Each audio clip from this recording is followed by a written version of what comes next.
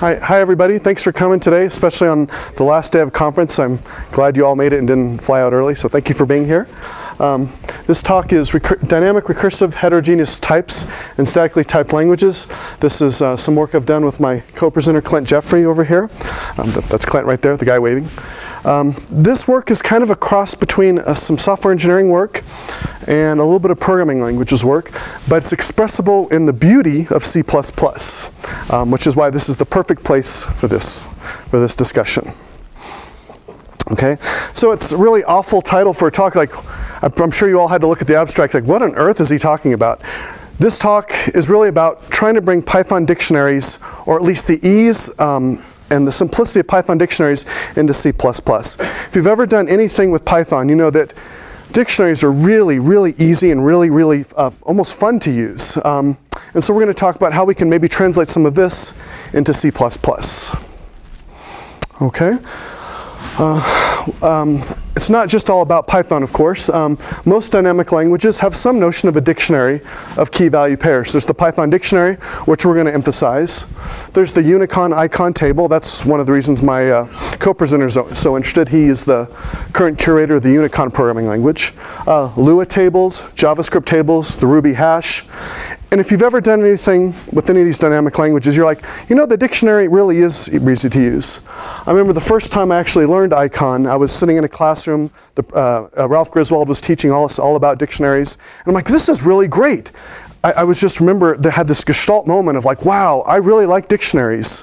And there was something that sort of carried on with me through my career. Okay, so the dictionary is really easy to use. It's a key value store. You associate keys with values. Here's how you create a dictionary or a dictionary literal in Python. The keys are A, B, and C. And if you wanted to get the value associated with the key A, you say, you do the bracket notation, D sub A, and you get out the value 1. Okay, there's not really an equivalent in C++. There sort of is. We're going to kind of go through the steps to make it so we can get very similar syntax in Python as we have in C++ as we have in Python. Okay, and this is the part that I think is interesting. We can add something like the dictionary to C++. The dictionary is all about being dynamic, but paradoxically, we're going to use the static features of C++ to make dynamic features easier to use. Crazy, huh? You're going to use all these great static features that come with C++, but it's going to make this very dynamic structure simple to use. So crazy. We're going to take advantage of static function overloading, static operator overloading, static user-defined conversion, static type selection and inference. All static features to make something dynamic easy to express. Crazy. Okay. So, why Python dictionaries?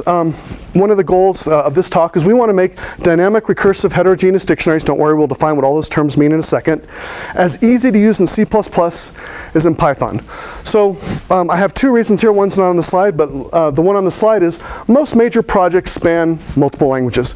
If you're going out in industry and you're going to work on something, you're probably not going to just use C++. You're probably going to use some Perl scripts or some Python scripts or something to put stuff together. And the way we sort of work at Rincon is we use scripting languages like Python, JavaScript, or Ruby to be the front end of our application. We take all these components that are written in C++ and sort of glue them together. The components we use at our company are for digital signal processing algorithms, and they tend to have to be written in C or C++, or there's this language called Fortran that a lot of my engineers use. And they have to be written in these languages because we need the speed that these static languages provide. So the scripting languages like Python provide the front end and allow us to glue stuff together. The high performance languages, Fortran, C, or C++, form the hardcore back end where we do all the major processing. Okay? And so if you have a system that's composed of dynamic languages and static languages, we need a currency, and that's what the Python dictionary becomes. If we need to communicate something from the front end to the back end, we need some currency between the two systems so they can talk to each other. Okay? So that's sort of one major reason why we like Python dictionaries so much. Another reason goes to a paper that was published in IEEE Computer back in 2001. So it's a bit dated, but to my knowledge, it's one of the more scientific efforts to try to compare why do we prefer some languages for different problems, and what do we see? It really tried to compare what it was like to write a program, the same problem in different programming languages, and what some of the results were. And one of their main results, it was kind of a minor result in the paper, was a paragraph, but they said, you know, everybody who solved a problem in Python, they tended to all leverage the dictionary very heavily. It's like all the Python programmers knew this data structure existed, and they all relied on it heavily to solve the problem in the paper. And so that's sort of, go ahead, is there a question? Oh, I'm sorry. So this was sort of, you know, this was a vaguely scientific notion that, you know, Python dictionaries are very important, and they do make some problems very easy to solve. Yes, sir? It's the same thing. I mean, maybe you had it right later, but it's the same thing in Lua. I mean, Lua is a whole language built on tables. It's pretty much the same thing. We're going to, please repeat the question. Alex is pointing out that Lua is all about tables and dictionaries too. Yeah, absolutely. Okay, hello. So here's kind of an outline where we're going. I want to talk a little about history and lessons learned. I've actually been messing with dynamic heterogeneous dictionaries for a long time. Yes, I'm an old fart, I admit it. We're going to talk about the val-tab array framework and how we use the static features in the language. We'll do a quick comparison to boost any type. I learned a lot from Alex's talk the other day about different things that are very equivalent to this, so hopefully Alex and I can have a conversation after this. And then kind of conclude how all this fits together and why you hopefully could find it useful. Okay, so what do I mean when I say it's dynamically typed? When we talk about a dynamically typed language, the type of the variable is determined by the value in the variable at runtime. So in Python, Ruby, Lisp, Unicon are all dynamically typed languages. So right here, we put an int in here. Nope, then we immediately put a 2.2, a real value. Nope, then we put a string. You don't know what is inside a variable until you look at it at runtime. The type is dynamic, and what's inside it is bound at runtime. That's what we mean when we say dynamically typed language.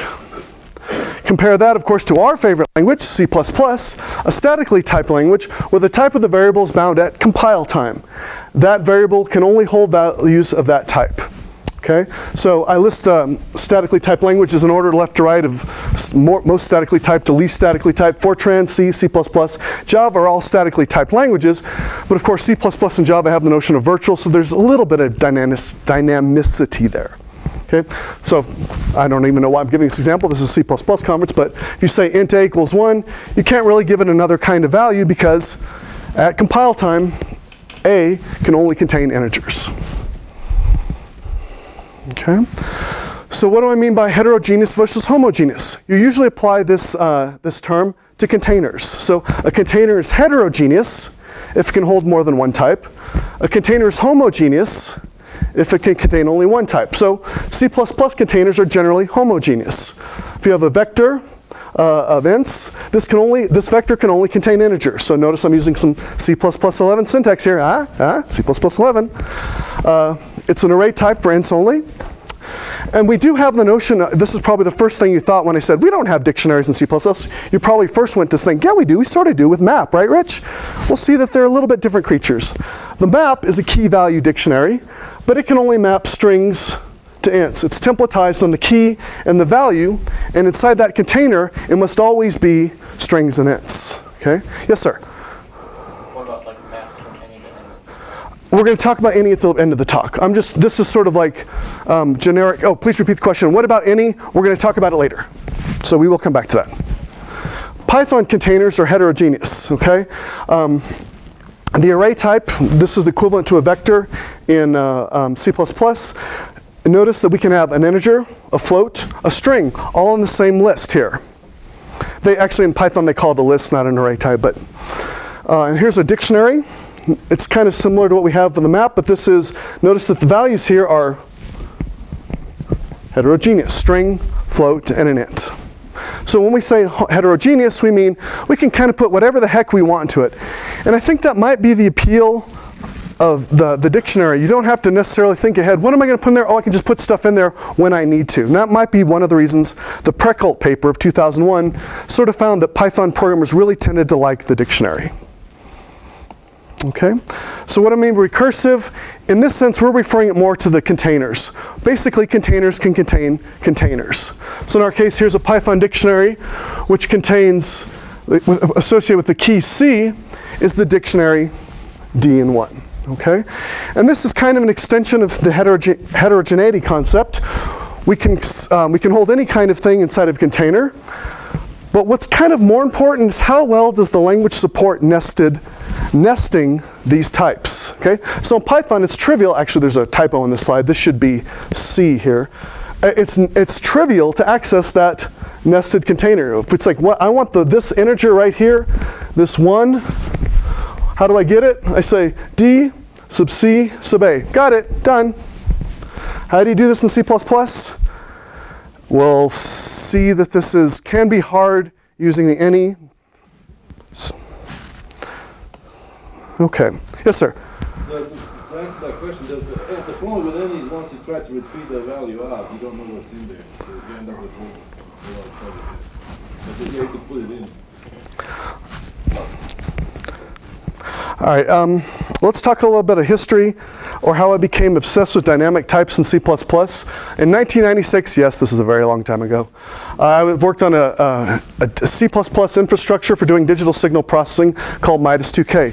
It was a technical success in that we were able to build systems across the world. There's probably 100,000 systems I know of that were built and deployed. However, it's a political failure. Gee, what a surprise. Politics killed something. I'm shocked and surprised by that. Okay, but it was a technical success. The reason this was, one of the things I want to point out here, it's a prism that sort of guides almost all the stuff you'll see here. I work with engineers. I am a computer scientist working with a bunch of physicists, PhDs in electrical engineering, PhDs in math and applied math. So to them, their job is to just get a system that works done. They're actually pretty good programmers in general. But to them, as soon as you start looking at too much computer science, they're like, dude, why are you doing all that? All I want to do is an if there. Why are you doing all this stuff with virtual? And they sometimes don't get all the stuff that we need to make, easy code and easily maintainable code in C++. So there's always this tension. I want to make something as easy for the engineer to use as possible. And that's going to frame every one of my decisions here. This work is all about the interface. I want to make the engineer's life as easy as possible so that they don't call me up at 3 in the morning or call me up and say, hey, Rich, your code's broken, come fix it. It's like, no, you just forgot to do this. I'm trying to make it so that the engineer doesn't have to call me and they can get their job done. Okay? So with that thought in mind, the interface is paramount. Let's move forward, okay? So like I said, this M2K framework was a major success. Even though it was canceled, it was one of those, they kind of said, well, we have this framework with all these successful things. What's good about it? What do we want to keep? And the number one thing on everyone's list was something called opal values and opal tables. And what are opal values and opal tables? It's just like essentially the any type and the map with any's in it. Okay? So this is the first place I saw dynamic types, way back in 1996. So an opal value was a dynamic container for containing any basic type or table. It was a recursive heterogeneous key value container, so you could create an opal table here. Yes, this is horrible syntax. A equals 1, B equals 2, so the keys are A and B, the values are 1 and 2.2, and if you wanted to get a value out, you had to say ot.get. Okay? The keys are strings, and the values are opal values, which are heterogeneous, but they can also be tables as well, so this is recursive. Why was this a success? The engineers seemed to really love this. They loved the idea that they could, in general, pass these opal tables around to all parts of the system. I don't care whether it's a string or an int, because I just want to pass this along. They seem to really dig it. Okay? And so this was a useful list as a feature to migrate to new systems. One of the other successes of that the engineers seemed to really like is that it had both a textual and a binary expression. You saw the textual expression. It's kind of it's okay. But you could also save it in fast binary form. We'll see why this decision is important later on. Okay, so what were the failures? This is the thing where you're like, oh, you started looking at the code the engineers wrote, and like, well, this is the interface I gave them, but the more I look at their code, it kind of puts a little knot in my stomach. This is ugly. So for example, if I wanted to create a string to put inside there, I had to call this macro opalize, blah. But I didn't have to call opalize for an opal table. And if I wanted to do something with plain integers, 1, 2, 3, reals, floats, complexes, I had to go through an extra number class. So it wasn't consistent. You sometimes needed opalize. It was wordy. This is awful. The more the code I saw written like this, the more like, there's got to be a better way. Yes, sir? What's the real underscore 8 do? That creates, what does the real underscore 8 do? That creates a double. My engineers really like the Fortran style of talking about integers and reals. So the way you specify a double in Fortran is you say real underscore 8. It's an 8-byte float, and then the real underscore 4 will be a floating point in Sibley. Okay. Extraction was terrible too. In order to get a value out, you had to do this thing called unopalize. Again, you're like, you see all this in your engineer's code, like there's got to be a better way. So the number was a mistake. Going through a special number class just to hold integers and floats and complex numbers, mistake. Okay, but it did teach us something, which we'll see later. I promise. Okay. Another failure was the textual representation was non-standard. We created this thing, the opal value syntax, and you know, we'd get new engineers, we'd hire new engineers, and they're like, what is this syntax? You can sort of grok it after a while, but it's not really consistent. There's no other system in the world that uses this syntax to create dictionaries. So they're like, okay, we can learn it, that's fine, we're engineers, we can get by with it. And remember, this was a long time ago. Remember, that's one of the reasons I put up the date 1996. This was sort of pre-JSON, kind of pre-XML-ish area. These things hadn't really taken off yet. So there wasn't really a standard representation for dictionaries, okay? This is another failure.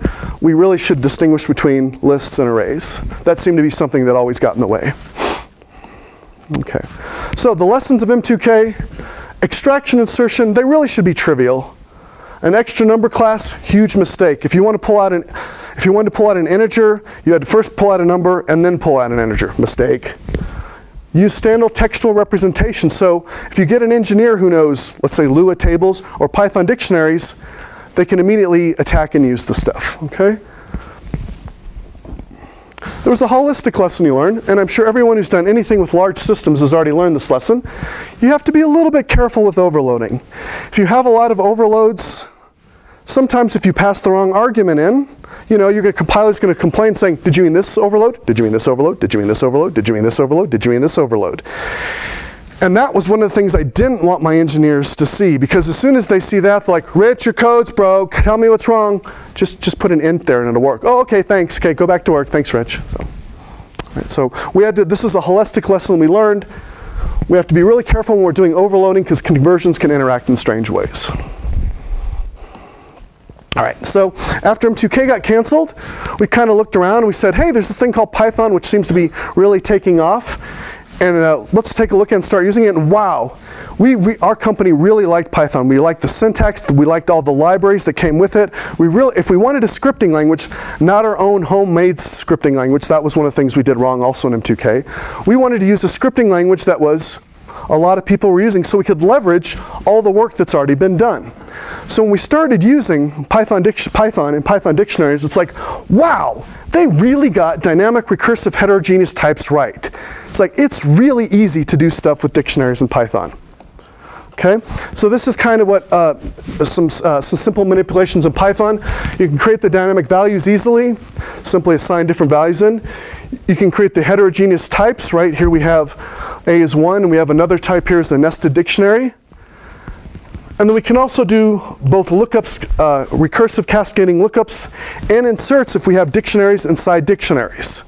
It's really easy to do all this stuff in Python. Okay, so what were the lessons from embracing Python? We were like, you know what? We had our own dictionary, but we should use something like Python. They've already got one. Everybody seems to like it. we hire a whole bunch of engineers, a whole bunch of young kids out of Rose-Hulman and some other schools around the country. And you know, every time we bring them in, they start on projects, they love Python. They're like, oh, this is great, we can do most of our work in Python, and then just have a few things to do, the CAFs and the DSP kind of stuff in C++. They love Python. The engineers coming out absolutely adore it. Okay, because they like it because it's easy to use, and it's very easy to come up to speed with quickly. Okay. And I think one of the reasons that dictionaries are so easy to use in Python is because almost all of the major constructs, the namespace constructs, are implemented using the dict. Okay? The class, the Python class, you know, every language now these days has to have a class. It's implemented underneath the covers using the Python dict. The module system is implemented using the dict. Okay? I think because of the ubiquity of the dictionary, I think it's sort of created this razor-sharp sword. It's like, we're only going to use the best parts of the dictionary. We're going to make it easy to use as possible because it's everywhere. We need to make sure that the dictionary is easy to use and fast because it's all endemic to the language. Okay? The textual format of the Python dictionary is a standard. Python is pretty darn widely used. Outside of Lester's door where I work, he has a list of all the languages and their popularity, and they're growing. And Python's usually in the top 4. It's a very popular language. So we like the notion of the Python dictionary because it's very much out there. And if you've ever done any looking at JSON and Python dictionaries are like, they're like twin brothers who one of them got caught in an accident or something like that. They're so very close to each other. The only real difference is pretty much how they do quotes and also the true, false, and the null. But other than that, they're almost exactly the same syntax. Okay? So that's another reason we sort of embraced the Python. Why did we not embrace the JSON? Partly because I don't think we actually knew as much about it. It may not have actually had its hold in the industry at that point. But the other reason, we had the love affair with Python. We loved Python. We loved the Python dictionary. We were going to use it everywhere. Okay. All right. Remember the first time you learned inheritance? It was the coolest thing ever. You wanted to use it for everything in the world. Oh, we can do this with inheritance. We can do this with inheritance. We can do this with inheritance. And then you kind of step back a few months later like, oh, that's probably, we shouldn't use inheritance everywhere. It's a tool that makes our life very easy, and we should probably just use it in more limited context. So that's sort of how my company was about Python. As soon as we found Python, oh, we got to use it everywhere. We'll use it here. We'll use it here. We'll use it here. We'll use it here. And then you kind of step back and say, you probably shouldn't use it in all of those places. Okay? So the third version of dynamic vowels is what we want to do is we love Python so much, we attached a Python interpreter. We embedded a Python interpreter to a lot of our C++ apps, and sometimes that made sense, but most of the time it didn't. And so what we did is we had a new dynamic type of var, and all we simply did was we wrapped an operation, and we deferred to the Python interpreter if we wanted to do anything dynamic, and then get the value out and send it back to C++, okay? And like I said, that was just one of those things where it probably was a bad idea. It was a failure because you always required a Python interpreter, and if you haven't done much with embedding a Python interpreter, it can actually be pretty large as part of your final executable. So it didn't necessarily make sense. One of the major successes is that the var got cascading inserts and lookups right. First time I saw it, I'm like, that's what we should have been doing all along. Okay. One of the failures of this system was the extracting info was too wordy, and I don't want to say too much more about that. Okay. So I saw Opal value, its failures and successes. I saw Python, its failures and successes. I saw the var stuff we did with Python, its failures and successes. And I'd like to think I learned the lessons of history. What things looked good, what things looked awful. Can I use this to make a better dynamic value? Okay? And what we came up with is the holy trinity of the val, the tab, and the r. The val is the dynamic value, can hold basic things. The tab is the Python dict. Yes, I know, I should have called it dict because that's what Python called it. And then the R is the list. I didn't like list because I really wanted to emphasize it was a resizing array. And whenever I hear list, I'm old school. I think list processing with linked list. So I wanted to really emphasize it was an array.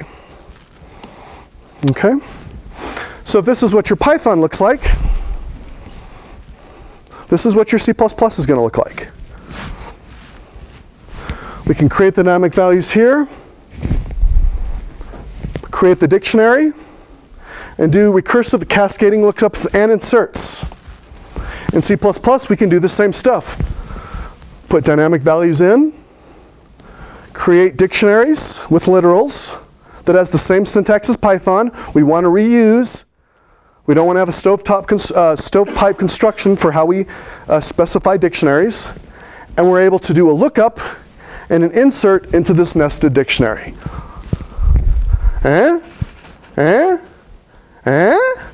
So there we go. We have the ability to express Python dictionaries in C++. Okay? So you're probably wondering, well, that's really cool. How did you do it? So the rest of this talk is about some of the implementation details of how this fits together. Okay? So the basics are the val. Every variable in C++, of course, must have a static type. We're in a statically typed language.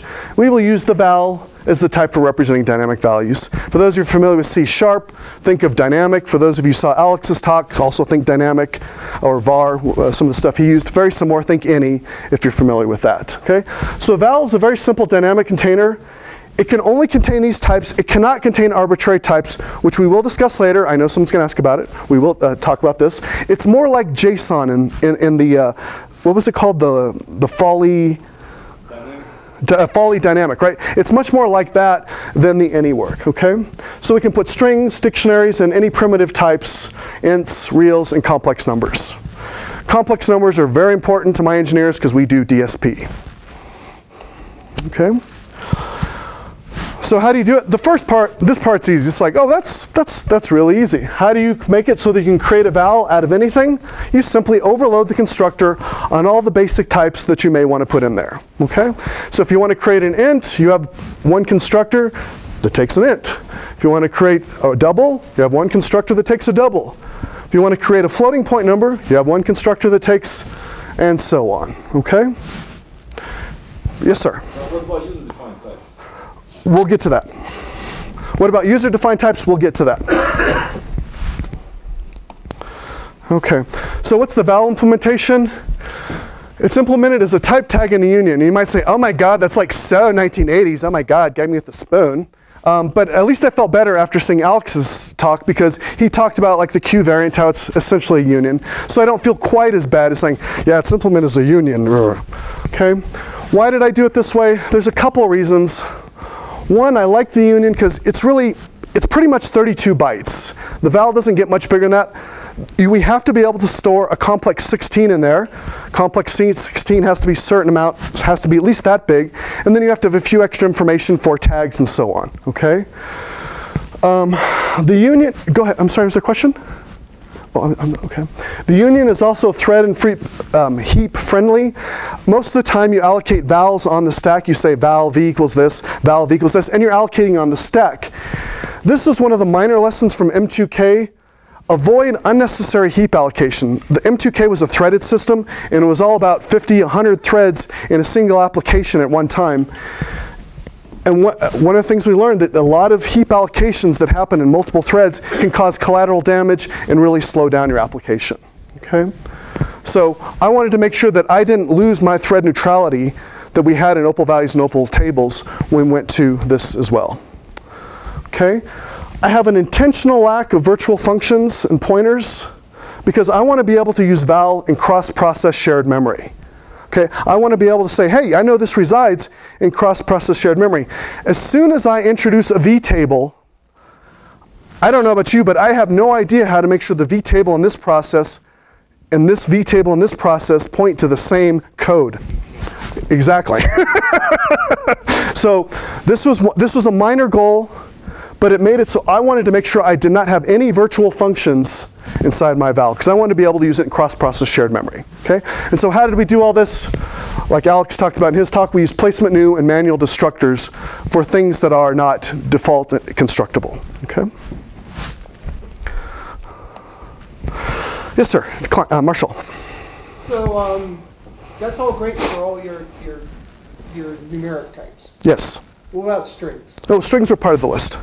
Yeah, but I'm just saying, most string implementations have a pointer in them.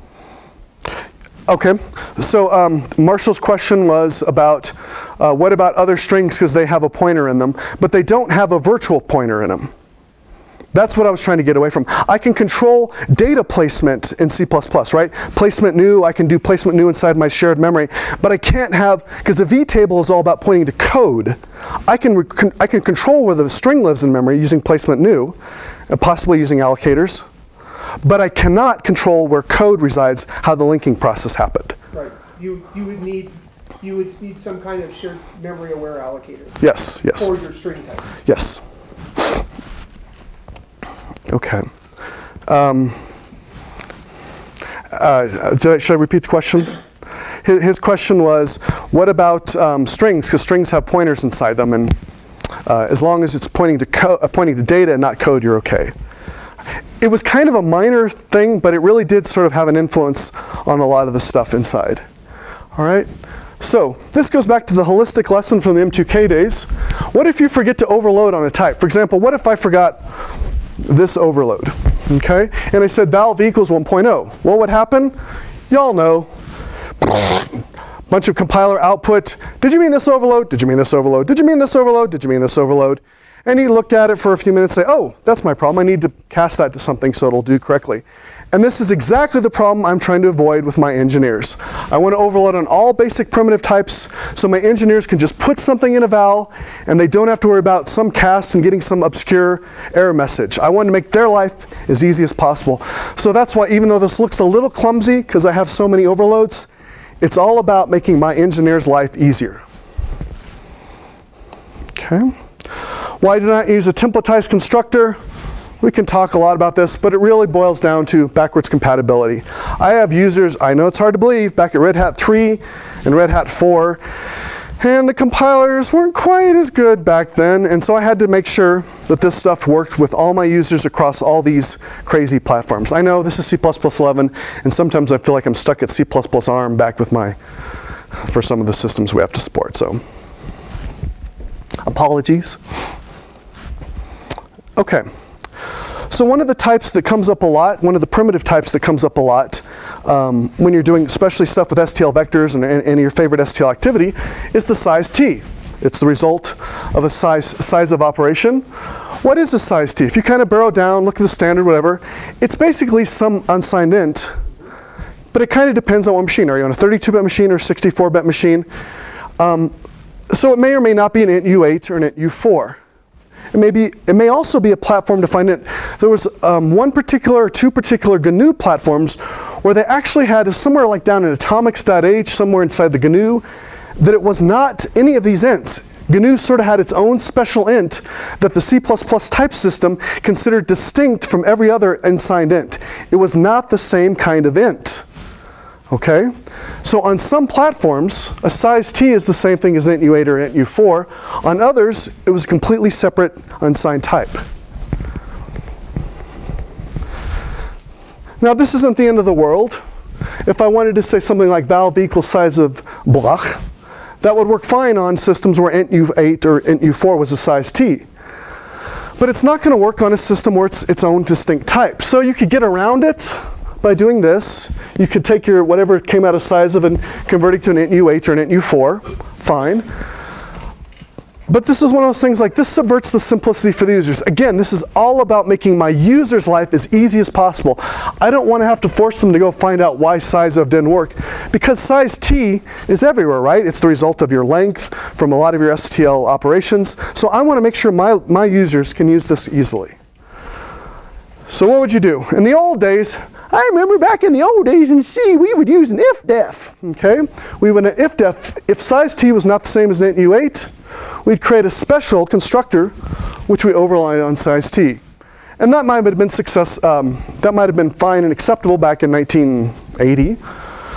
However, we have to manually check if size t is available or not, and so we'd have to manually manage this macro. So if we moved our system from Red Hat 6 to Red Hat 7 or Fedora Core, and we moved it from a 32-bit to a 64-bit machine, we'd always have to be aware of this macro and maintain it manually. Isn't there a better way? Doesn't C++ have a better way to do this? Okay, so we're going to use a technique from modern C++ design called called type selection, okay? We're going to introduce a new dummy type, which is basically pretty much unused by the system, OC underscore unused underscore size t. And then we're going to introduce a new constructor called allow underscore size t for val, okay? Basically what we're going to do is if we notice that size t is a completely unique int type, we're going to type def size t to allow size t. But if it's the same thing as an int u4, we're going to type def it to this unused size. And why do we need to type def it to an unused size? Because we're going to add a new constructor, but if it's the same thing as an int u4, allow size t would conflict with an int u4 constructor as well. Does that make sense? Okay. So this is the basic idea. This is at least the idea sort of, it's a little more complicated because you have to worry about int u8 and int u4 and some other stuff. But the basic idea is you use static features of the language, the static type inference and the static type selection. So what we're going to do is we're going to pull out, we're going to type def the result to allow size t. If this size t is the same thing as an int u4, this is the specialization we're going to use, and this is the result we'll pull out, OCN sized t. If size t is not the same thing as int u4, what's it going to use? It's going to use the general template where it pulls out size t directly. Okay? So this type def with these two type selections allow us to automatically figure out if allow size t should be size t or unused type. Okay? I know this feels like a lot of work to avoid one single coercion, but again, this is all about interface. I want to make it easy to use for my engineers. Congratulations, you've reinvented enable if. Okay, I guess I didn't know about that. Okay. Enable if, I'll have to take a look at that. I'm not sure you could do it with enable if. Well, if you do one template constructor, you can use enable if. But normally you have overloads, you actually have to use such a technique to get it size. Concept one requires to do this, but you can't do this with enable if. Okay, so the audience was pointing out that you might be able to do this in enable if, and there's discussion. It's not clear, but it's definitely worth looking into. Okay. Oh, and so by the way, we also overload operator equal. Operator equal takes a val, so that you can do all these as well. Okay. So what all this work, this is a lot of work, just to get to the point where we can put anything we want into the val. So we've gotten one direction. Now we need to be able to get stuff out of the val. This is one of my favorite features in C++, the user-defined conversion, okay? It's a unique feature. I can't say unique. I should actually cross that out because C# has this feature as well. But it has a feature called unique user-defined conversions, which allows a type to export itself as a different type. So for example, if I wanted to have an int, which could only take a range of values 0 to 99, okay? I could create a special class called int_range. And the operator int here allows this class to export itself as an integer if needed in a particular context. So for example, if I wanted to call this function f, which took an integer, okay, and I created an int_range m and tried to pass that in, a lot of programming languages say, dude, you can't do that because f only takes an int, and int_range is obviously not an int. But the compiler is allowed to, during overload resolution, in one step, if it can say, hey, you know what? I can actually convert this int_range to an imp in one step using the operator int, which means that this code will compile and work. Really what this is, what this code right here is, C++ allows this is syntactic sugar for what's really happening here. We create an int_range. It creates a temporary outcasted temp from us. By the way, I frequently hear it called outcasting as well as user-defined conversions. And then it calls f with this outcasted int. Okay? Have you guys all seen this feature before? Most people have. Okay. I actually remember the first time I read about it was in Rob Murray's book, and he had a really nice presentation of it. Okay, so you can imagine where I'm going with this. The user-defined conversions with val. This allows us to extract all types from a val with minimal typing. The val has a user-defined conversion for all the basic types, as well as tabs, R's, and strings. So if I create a val with some value of pi, some approximation of pi, I can just ask for it as a double and get it out. This is syntactic sugar for what's really happening here, is when I ask for it out, it's really calling v.operator double on val to get out its value. What I want to point out here is the type of the variable informs the conversion so that you don't have to state explicitly which conversion is being used. This type informs why you use this conversion. And it makes sense. Oh, yes, sir, go ahead. So then you're going to have to protect against conversion, right? We'll talk about that on the next slide. But one of the things I do want to point out, this is, and it seems like this is the way it should be, right? You don't want to have to go out of your way to specify new types as string, as double, m.operator double. The type's right there. This is a statically typed language. Why can't, if we're asking for this type, why do we not just get it out? You don't have to type as double, as float, as int. You can just get out the type you need, because this is the type you want out. Much less typing than this. Maybe not significantly more. I don't have to do a non-opalize. Okay? So to go to your question, this is something, oh, yes sir, go ahead. What is your convention if the type doesn't match?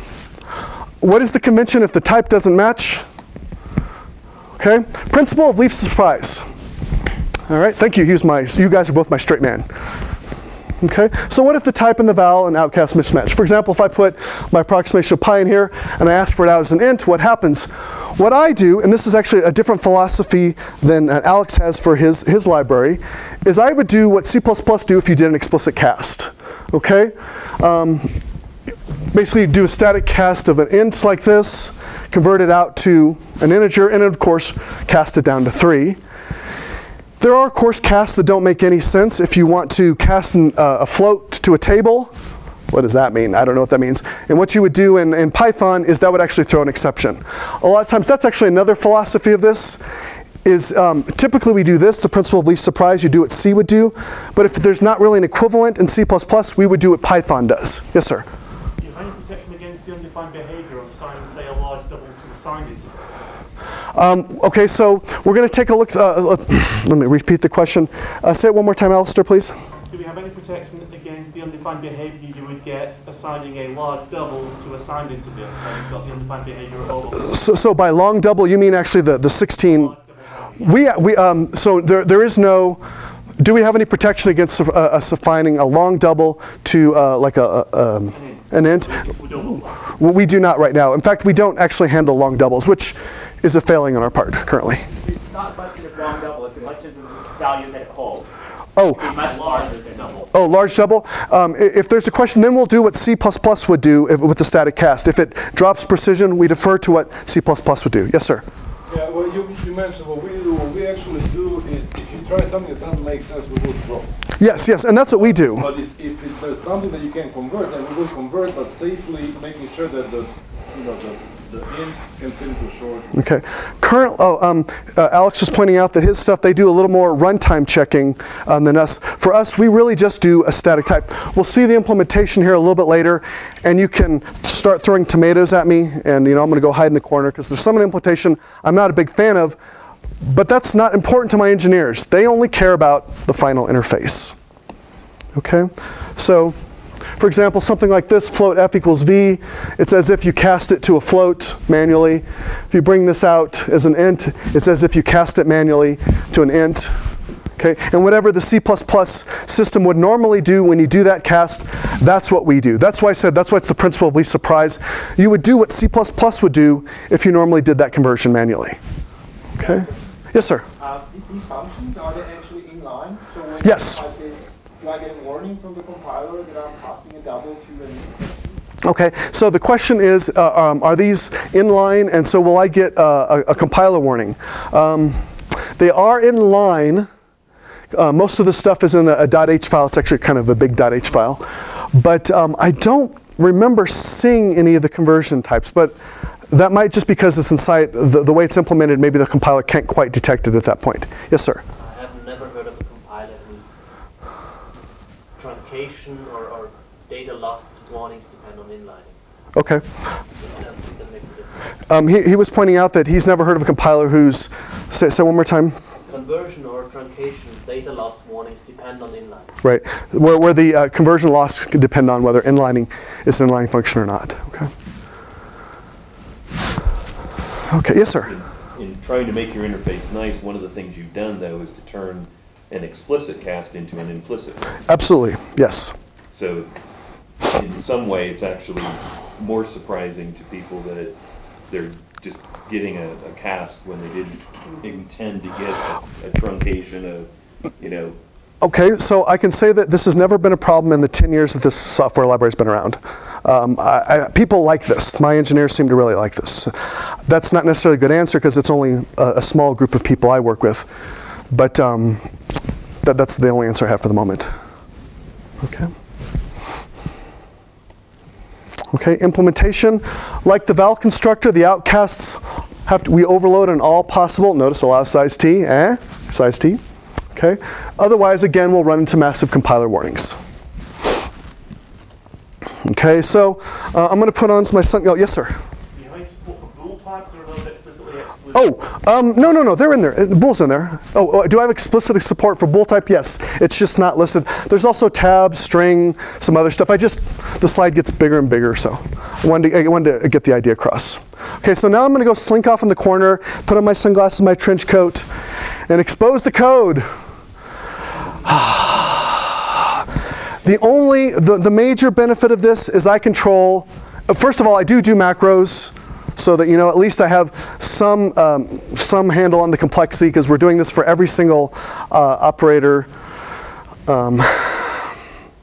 The one benefit of this is I do have explicit support on how every single conversion could possibly happen. So if I really wanted to go out of my way to maybe, if enough users are like, dude, we really want to have an exception thrown if you're going to lose a lot of information, I could add that to the code. Right now, this is really just doing, like I said, what C++ would do if you did the cast explicitly. One of the places, for example, this helped us, when you convert from a complex 8 to a real, my engineers are like, do not do that conversion for me. Because do I want phase? Do I want magnitude? Do I want real? Do I want imaginary? Do I want mag squared? Do not do that conversion for me. I would much rather get an error. And actually, if you look at what Python does, if you try to convert a complex 8 to a real, it throws an exception. Okay? So that's one of the places where we do not do something implicit that would actually lose information, because basically 2 examples, my engineers and what Python does. Okay? No tomatoes? I expected at least a few tomatoes to be thrown at me from this slide. Okay. Can't bring food into the room. Oh, all right. Got lucky. Please repeat the question. You can't bring food in the room. Yes, sir. I did have one question. Sure. Instead of having for each case return so and so, why can't you just, since you're all integers, just cast it to whatever you want and just return it, like case from as small as all the way down to v? Just do return u.s out of the union? Yeah, you can do that. I was actually trying to really point out that you're right. The implementation is not quite like this. It's please repeat the question. Why couldn't you just say return u.s in all these places? Because I wanted to make sure that I pointed out that this is kind of what C++ would do. As if you cast it to an int explicitly. It's not quite what we do, and honestly, the compiler would just take care of that for you. But so to answer your question, yes, you could do that. I guess I was doing this to just explicitly show that you do an explicit cast like you would in C++. I think you were first, sir? I'm wondering why you chose to do it this way, where it's all implemented, there's a bunch of concepts implemented as opposed to using something like type info? boost variant, for example. This work came out 10 years ago, so that's one answer. Second of all, remember, I'm trying to be very, please repeat the question. Darn it, I'm so bad at that. Why did I not use something like boost variant? Partly because this came out a long time ago, and it's been around, it's been in maintenance for 10 years or so. So, okay, that's one answer. Was there sort of a follow-up? Sound like there was a follow-up to that? No, I was just curious. Oh, okay. I think, Stephen, you were next? So, I think you were just saying something about just returning u.s. It's a union, so u.s is, and it would cast it out to the int4, but You can't do that. It's undefined behavior to access something that was not what you put in. Oh, okay. There you go. So I guess that's why I did that. I think he was first and then Alistair. In regards to the boost variant question, you won't get that syntactic benefit out of it because you have to find a visitor if you want to do something like that. Ah, right. You can have one templated visitor for every single numeric conversion, for example. Yeah. Right, but you still have to have a visitor. You can't say what he's doing syntactically assigned directly. You can't do that. Call the visitor inside the operator info. There's a lot of discussion here. Use it as an implementation.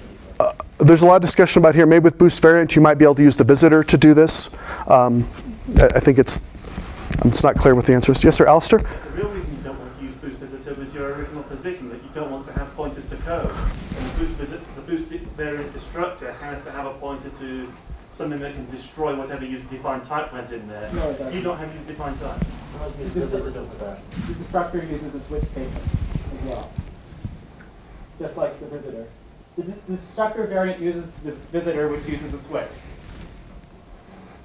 But the visitor also has virtual pointer table, doesn't it? Right, which is one reason I couldn't use it. Oh, it doesn't? Nothing virtual about it. It's It's a implemented switch as a statement. unit. It's a compiler-generated switch statement. Okay, so the point is that there might be, there's discussion about the boost visitor, so I don't know how to summarize that. Okay, limitations. This is actually, it was interesting to me that Alex noticed the same limitation he had too with his var stuff. You can do this, you can create something, you can pull a string out, but this fails. Once you've constructed the string and it's available and already it's valid and constructed, this one fails if you try to do this operation because we get too many signatures interfering. So if you try to compile this code right here, you'll get a compiler error. It's like, oh, that makes me so sad because I wanted to be able to just pull stuff out of a val. For most of the stuff, it works. For the string, it doesn't. So how do we get around this? I'll show you my. It actually does work with some versions of some compilers. Oh, really? Okay. It's still the same, but no, it doesn't seem to be. I've seen it over, like I said, Red Hat 3, 4, and 5, and it seems like you always had to do this. My engineer's always like, Rich, I don't like this. Can you fix it? No, I don't control the string. So, however, there's a very simple workaround. What I can do is I can force myself to call the user-defined conversion. I really don't want to introduce something like as string or to string. All I simply do is put the constructor on. I'm going to construct a string from V. Then you can use the user-defined conversion and it'll do the right thing. Okay. The other thing about this is this is actually kind of a useful idiom. I start looking in my engineer's code and I see this kind of idiom all over the code. You know, they'll pull a frequency and bandwidth out of some table somewhere. It's like, oh, I want to do some kind of limitation of the frequency and bandwidth. And so I just simply cast the freq out to real 8, add it to cast it out as the bandwidth as a real 8, and do the computation. This is a really easy way to get a value out inside of a major computation. You don't have to pull it out directly and then start using it. If you wanted to, just inside of a couple places, if you need to pull out a simple value, just give me the value. Give me what's in frequency as a real 8. Even though let's specifying it in hertz as an integer, you want to do the computation in real 8. Okay, so this idea is longer and useful in longer code snippets. And I see my engineers doing this all the time. And they really like it, although some of them complain that if you do this too much, 30 minutes, thank you, it can be problematic. Okay, so a quick summary of where we are. The C++ val is a dynamic container. It's easy to put stuff in. It's easy to take stuff out. And this really is very parallel to how you do some Python. In fact, it feels like the only difference is the type over here on the left or is the type over here on the right. Okay. All right, I don't want to spend too much time on this because I know people are going to get hung up in the implementation and I don't want that. So the next thing we're going to do is go to dictionaries, okay? The tab is essentially an incremental hash table of key value pairs. You do lookups by values. I really only currently support strings or ints. There's some notion I should support tuples in the future, but you can't use dictionaries. At least that's what Python has that restriction as well. But values, of course, can be any type of val. So this is the dictionary. Like I said, I don't want to go too much in the implementation. Part of the reason I had a weird implementation, because M2K was a soft runtime system, we were trying to do soft runtime, and we wanted incremental data structures, so that's why we chose this. I know everybody likes their own version of the hash table, or this version of the dictionary, or this version. Should I have used unordered dict? Should I use map? Okay, I didn't want to talk too much about that. We also have the ARR. Okay, it's like a Python list, and a Python list is really just implemented as a resizing array, very much like vector. Okay, this came out, again, this works actually, I leveraged a whole bunch of code from our M2K system, and we used the Rogue Wave interfaces. This is like I said, this has been around, that's why I put the 1996 on the slide. So some of those interfaces I've kept. I really should probably sit down and retool this for vector, but backward compatibility is a bear. They started using it, but John's like, you know, I use your stuff in 40 of my systems, you can't change anything. Oh. Yes, sir. You're golden then. Why is that? You say, he says, you can't change anything. You say, fine, I'm going home. Yes, sir. I do have a question in regards to the dictionaries. Did you encounter the problem where you want to preserve the order of your entries in your structure, and then you don't have a standard container? Okay. Have I encountered the, ooh, this is like a hot topic button for me.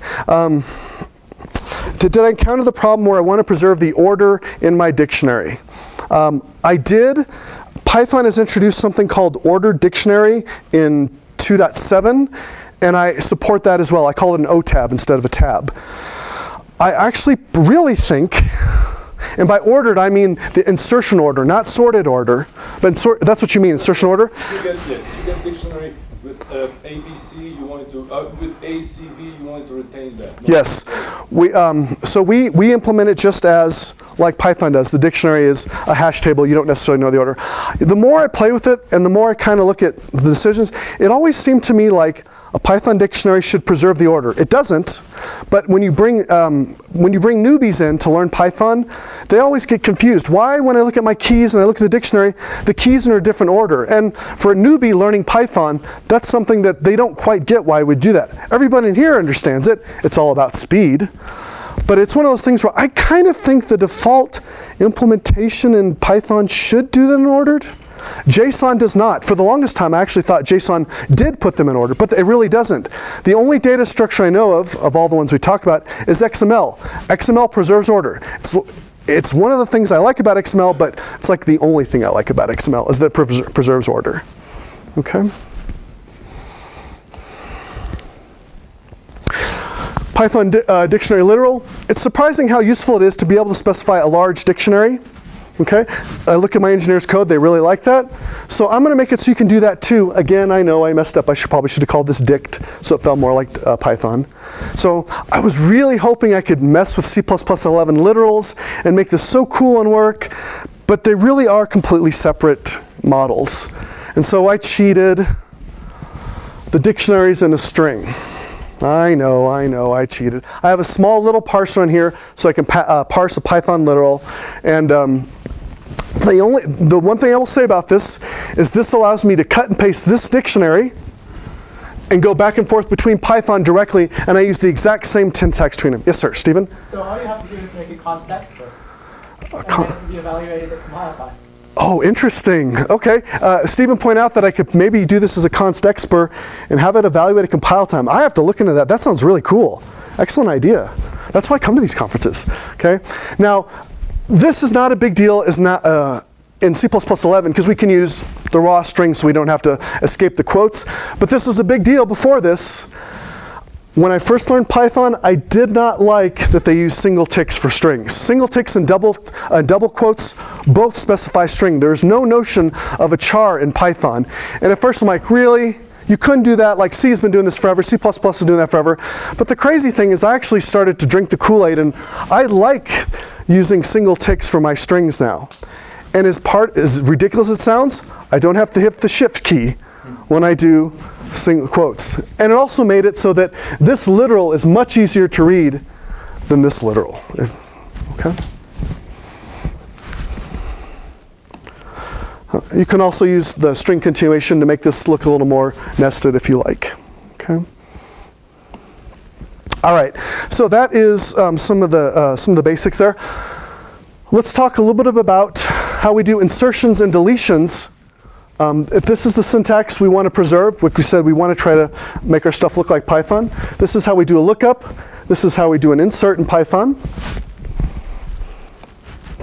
Okay, so this is what we can write today, and this will work. We create our dictionary with our literal, and this will work. How does this work? This code is legal C++ down here, but it's doing an awful lot of work for us. This is a lot of syntactic sugar, taking advantage of a lot of type inference and static type features and the overloading options to get it so that this is really easy to do lookup, but this is really what's happening if you were inside the debugger and you followed all the stuff that was going on. Okay? What happens is we overload the bracket operator with a val. So what's going on here? We pass in this. Oh, that's not a val, but in one step, I can construct a val. That's this val right here. Then I can pass it to the operator bracket. D is overloaded the operator bracket. And what does this return? This returns a reference to a val. And then I can just use operator less than, which is overloaded it on val as well. Very straightforward, right?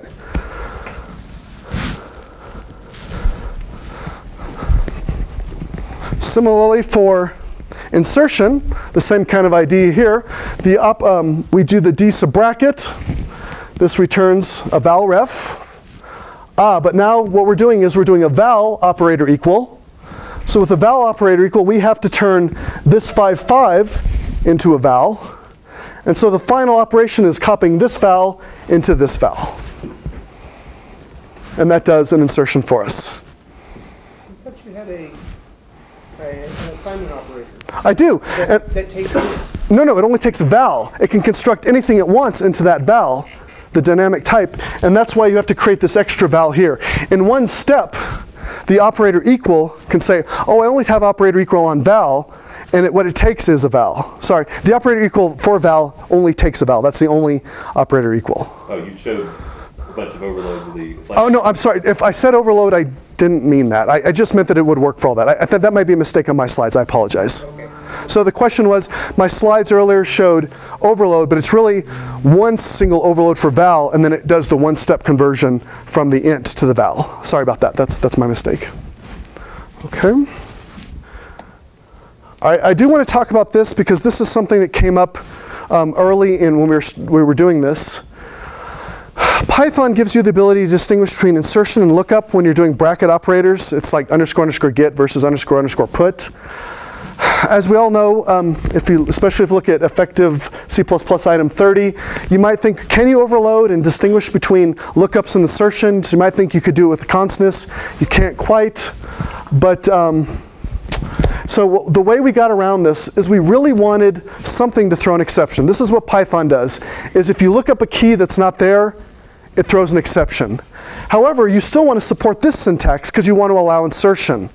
Okay, the only way I could sort of see an easy way to support both insertion and lookup and still support the notion that if a key is not there, it throws an exception, is I force the user to use parentheses for lookups and brackets for insertion. Okay? I wish there were a better mechanism for this, but I'm constrained. Yes, sir? So the way it's done sometimes, which is ugly and has its own problems, proxy? Return a proxy.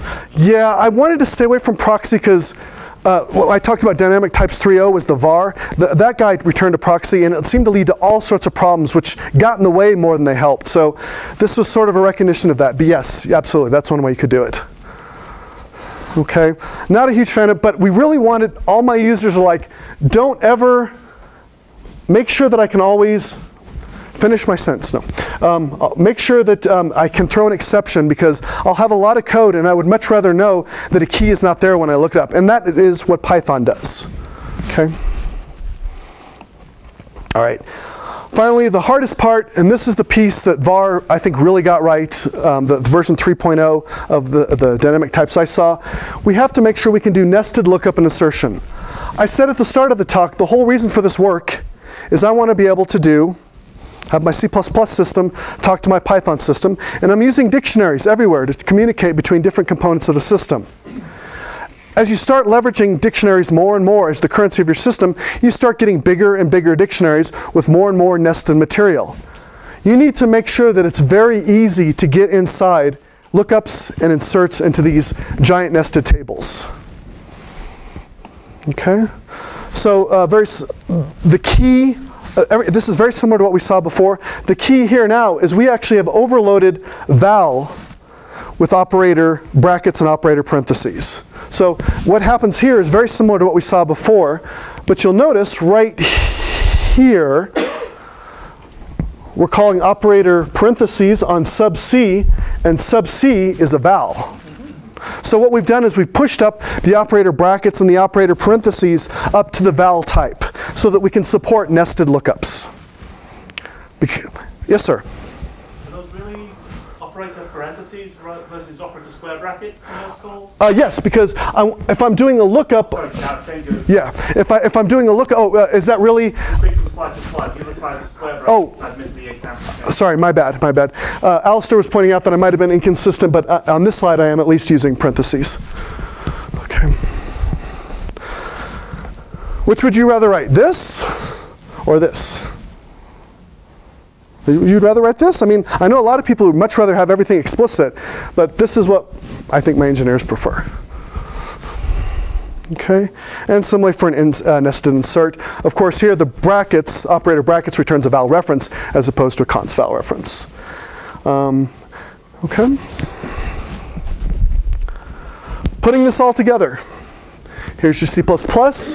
Get inside, do a nested lookup, create a dictionary literal, pull something out, do something with it, and put it back in. Very similar to what the Python code does.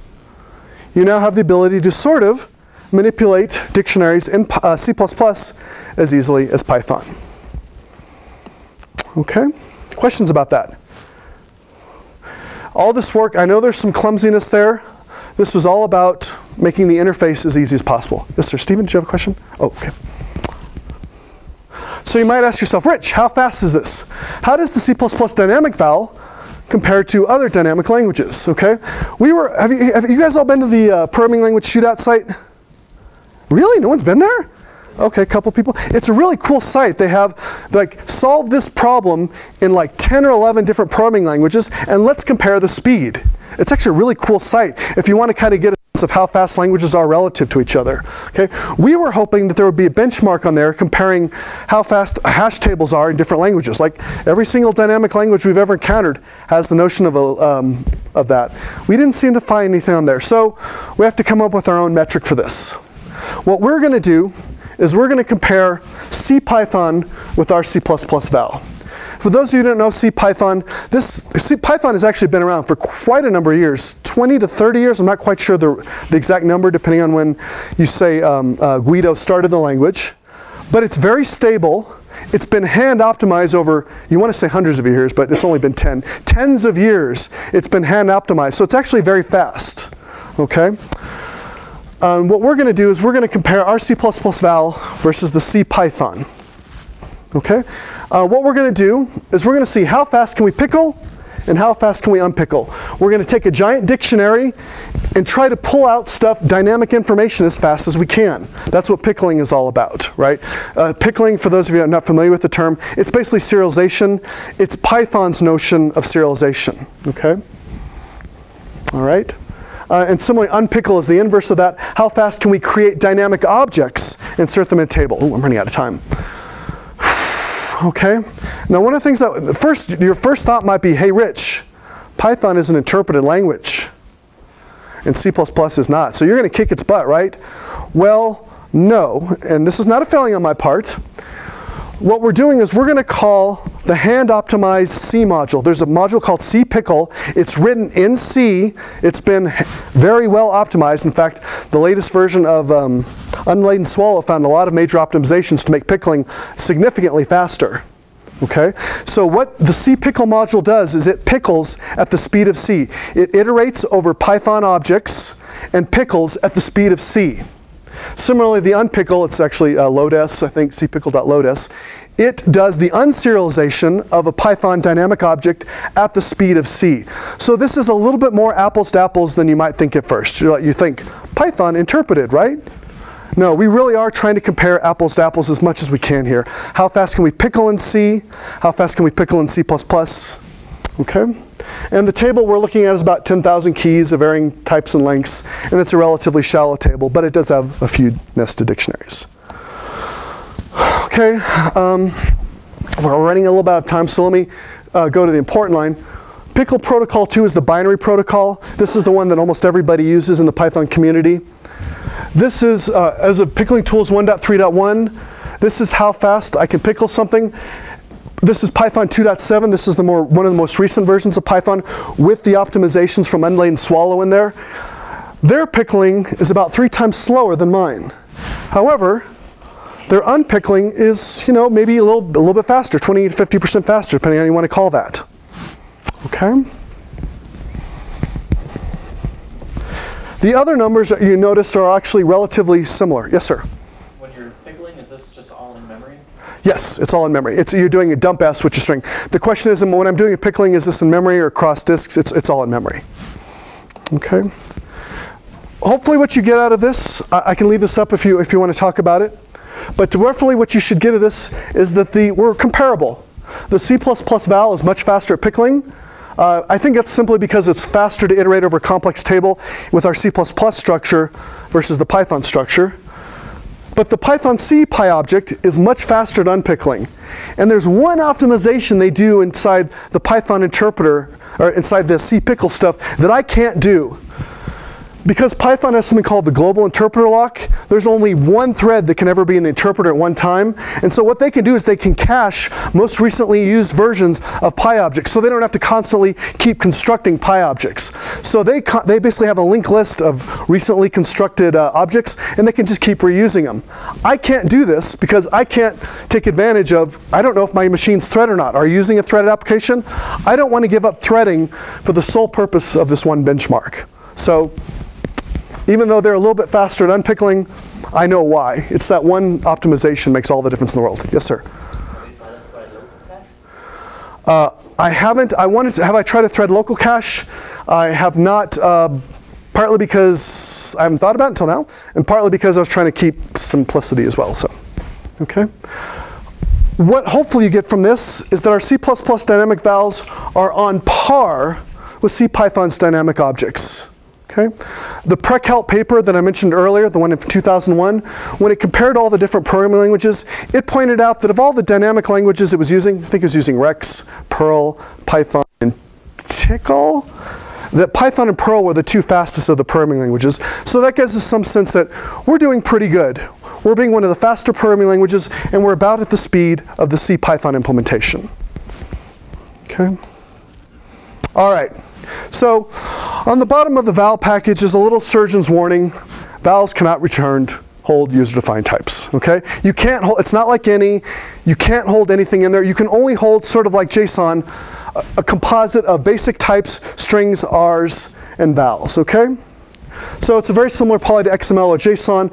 All types can be expressed as some composite of our primitive types, strings and lists, so it's some combo of vals. So this is a major failing of the val. Okay. What I have found, a relatively straightforward way to get around this, is to consider making your class adapt to a val. Using the same techniques we discussed earlier, if you have a special constructor where you can create it from a val, which takes a Python dictionary and turns it into something, and then you have your internal structure, or if you wanted to export it using the user-defined conversions, okay? And if you can't, this is a little intrusive. If you wanted to, you could also write global functions to do this as well. And you might say, well, I don't really like this, and that's fine. I do want to point out, I did point out earlier, that in Python, almost everything is implemented as dictionaries, right? I talked about classes. When you pickle a class in Python, what it's really doing is taking the dictionary inside the class and pickling that dictionary, pickling that dict. So having the ability to go back and forth between dictionaries in C++ will make it actually a lot easier to talk to your Python interpreter, okay? one of the things, by turning yourself into a val, you give yourself the ability to pickle. You give yourself the ability to turn into XML. You give yourself the ability to turn into JSON. You give yourself the ability to print out into pretty print that you can put in a file and do greps on. So as soon as you embrace the val, there's a whole bunch of other libraries that you can then leverage at that point, okay? And I'd say probably the biggest advantage is you can then pickle. If you can convert back and forth between your data structure and a val, you immediately can pickle and talk to Python and give it a dictionary, okay? But again, this is the surgeon's warning on the bottom of the box. Vowels cannot be used with anything. Okay, related work, we talked a little bit about JSON, representing dicts and licks in all language. I want to talk a little bit about XML. I find that a lot of people use XML for when they really want key value dictionaries and lists. Okay, I think, you know how we talked about it, there was a love affair with XML, inheritance when you first learn it, and then you kind of step back and realize what inheritance is for. You have a love affair with Python when you learn it, and you kind of take a step back and learn how to use it. I think XML was the same way. There was a period in the 90s and 2000s where there was a love affair with XML, and everyone wanted to use it everywhere. And then I think people took a step back and said, you know, for some stuff, maybe XML is a little too much, okay? Then one thing I want to point out here is I've seen environments like Eclipse and NetBeans where they have these giant plugins that are outside the language for dealing with schema and XML. And it's part of me thinks to myself, if only they had an easier way to deal with dictionaries in C++, maybe they wouldn't have needed all this stuff to deal with XML as giant plugins in your environment. So, and that's, I don't know. Maybe if we had these static dynamic, go ahead. I think it's just not true. It isn't about dictionaries. It's about dynamic type. Oh, you mean this stuff or the XML? I think. I'm sorry, I don't get your point. Your last sentence on the slide, basically. If only key values were easier to deal with in statically-typed, key value is not the problem. Sure, yes, you're right. You're absolutely right. You're absolutely right. This probably should have said, if only dynamic key value. Yes, you're absolutely right. I'm sorry. Yes. Okay. Okay, let's talk real quickly about I think I'm running out of time here. The boost any is more general. It can hold any type, okay? That's definitely its win over the val.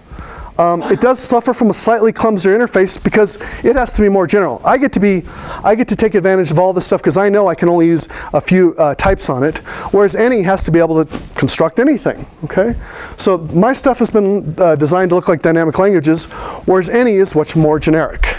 Yes, sir? There's also one constraint that you face there with the virtual pointer. There's a virtual pointer assigned any, so I guess that would be a problem.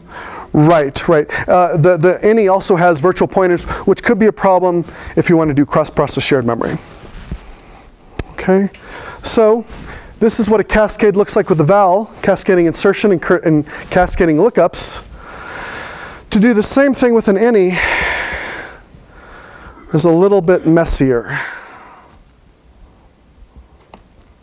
Okay, so this is, if you really are going to embrace lots of nested dictionaries, I think we need to at least rethink some of the stuff with any, if that's the direction of people want to go.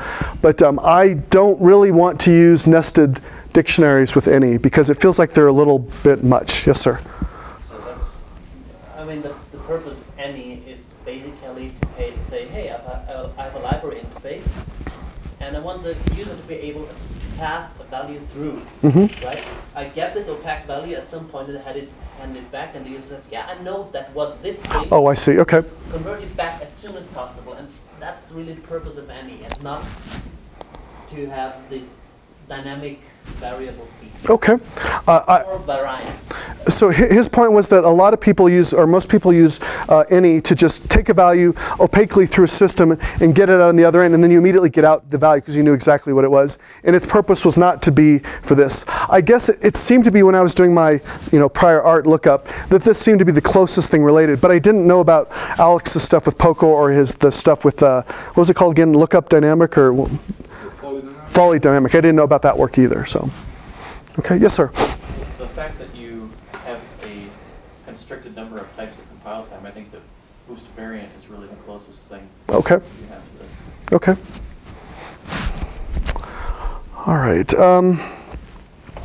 all this work has been done to support Python dictionaries in C++. All this work is available with an open source BSD license. It's been in constant maintenance over the last 10 years. Luckily, I've been able to work on contracts where I work, where they've been nice enough to make me make this available to the general world. So it's under current maintenance, it's being used. Basically the purpose of this system was to allow C++ and Python to talk together using dictionaries as a common currency. Okay? Yes, sir? How does this compare to some of the functionality in Boost Python? Okay. Python has something like Right, there is a Boost, oh, please repeat the question. How does this compare to some of the functionality in Boost Python? I started looking, there's a Boost Pickle library. I started looking at it, and honestly I couldn't get anywhere with it. And that's my own failing. I didn't spend enough time on it. I really at one point wanted to do a comparison of speed, see, you know, are they much better, much faster? I don't know. There's the other Boost Python stuff. I think it's more for doing like what the var 3.0 did, where I think it wraps, the embedded Python interpreter and then it wraps it. So I don't know too much about that. That's about all I know about it. Okay. Yes, sir? Does your class support empty state? Yeah, there's a none. There's a none type. That's how you specify. That's the empty type in Python, and we support that as well. Please repeat the question. Does my stuff support the none? Yes, it does. Yes, sir? Okay, go ahead. Oh, yeah, so question on the accessing model. I understand you've overloaded the parens for a throwable if you're accessing something that's not there, unnested indexing chain, and of course the brackets are there, especially for the insert use model. Your engineers, some languages like Perl, they're very liberal. You can access something 20 levels deep and it's a read, so it doesn't create it. You can access 20 levels deep, it's a write, you do. Do your engineers end up accessing with the square brackets for a safe null value return when you go many levels deep? I have seen some code like that. They take advantage that they know the bracket will create the none at some level, and then from then on they'll do stuff with it. So they're aware of that, and they do intermix the two for doing lookups. Yeah. Safely with brackets. Can you index a none safely with square brackets? Index a none and get a none back. I don't think I support that. Okay. Yes, sir. So you ran into a problem basically on the string assignment. The multiple conversion operator overload. Right. Got in the way. So, for example, the standard C math library. Okay. Pretty much every function is overloaded on float, double, and long double. Right. Don't you run into that problem constantly? So, imagine that doesn't a lot of code that your engineers use either look like, okay, we get a bunch of vars in, and first thing is we extract them all to properly typed variables, to primitives, and then do the calculation on those, or you have explicit casts all over the place. It's a mix. It depends on what. The question is, what does your engineer's code look like? Do you have a whole bunch of pulls out at one shot and then do the stuff with the real types, or do you see sort of a mix like you did with the string? And honestly, it kind of depends on how many things they're pulling out. I've seen a mix. It seems to be a mix of both, depending on what seems to be the easiest to express. My point is, I think that so if they do neither, if they just try to implicitly use conversion, I think they would get ambiguity errors all over the place, right? Say that again. So if they get a val in or a var, and they're using it in some mathematical expression. Okay. Calling sign, say. Okay. Calling, for example, yes. Okay. They would get an ambiguity error unless they explicitly. Oh, absolutely. So the question is, if I call sign on a val, essentially, what would happen? And you would get an ambiguity error, because it's like, well, do you want to take the sign as a long? Do you want to take sign? Absolutely, you would get an ambiguity error. They seem to be okay with that. There was some of my engineers asked me, hey, could you make it so that you could overload plus and all the arithmetic operations for us, so that you could do all the different kinds of things we could do? I don't know. Yeah, you did that. I use the script to generate the C++ code. Alex said he kind of does that in some of his stuff. We do that. Yeah, they do that. I'm nervous when I hear that, because at least with the val, I know what's happening when I do the conversions, when I get stuff out. If I start doing pluses with vowels and stuff like that, I'm really nervous that you'll start mixing complexes and doubles when you didn't mean to. I guess I would rather my engineers do stuff explicitly, because that's what they care about at some point. Once they've gotten the values out and they're doing the real hardcore engineering, I almost look at the dictionary as like an interface. Just a second, I'm sorry. As an interface. They get in the dictionary from Python, they get out the values you need, and then they pull out a few things into real 8s, and then they start doing their real work. It's almost more like it's a way to transfer information from one system to another. And I think once you've sort of gotten out of the vowels, you don't tend to use them from that point on. Tom? Yes, sir, Rob? So, to Sebastian's point, I think the idea is that since ambiguity arises in many contexts, and they have to do explicit conversions out of the val to assign a specific type to then proceed, then why not make all of your conversion operators explicit? And since you have to use older style C++, then why not make them named operations rather than implicit conversion? I guess the best answer I have for that, why do I not just use explicit name conversions, is I prefer to just do that rather than calling something like toReal8. I would rather see a type, a real type, rather than have to remember, is it as real, to real, from real? Rob's point was, if I have to do all these conversions anyway, why don't you just have an explicit conversion out? So that's my one answer. The second answer is you can always just say dot operator double, and it'll, yeah. So did you have something, Alex? Yeah, it was basically you can have the operator, and then you can have a function to string or to. Sure. I guess Alex's point is that if you wanted to, you could have like a global operator or another function which does toString. I've seen enough code that I always forget. I've gone to go up and forth between Java, C++, Python all the time. I'm like, how do they convert to string in this language? I don't remember. One of the things I like about this is you just say string. You don't have to say to string, as string, from string. You just go back and forth between the types, and maybe that's just a frustration I have that you guys don't see as much as. So you can think of it in a way that you would provide a convenience for your users because they wouldn't have to use a cast or anything. It would be already there for them if they have right, to use it. Right. But if you can use C++11, then you can make them explicit. Oh, and all that you've got still works. Oh, I'm sorry. When you said explicit, you meant the explicit keyword. Maybe I misunderstood your question. Yes, yes. I guess that would be another way around it. His point that was we might be able to use the explicit keyword to make some of this a little bit better. You would disable all the implicit casts. Right. Okay. All right. Well, then, if there's any questions, thank you very much for your time. Oh.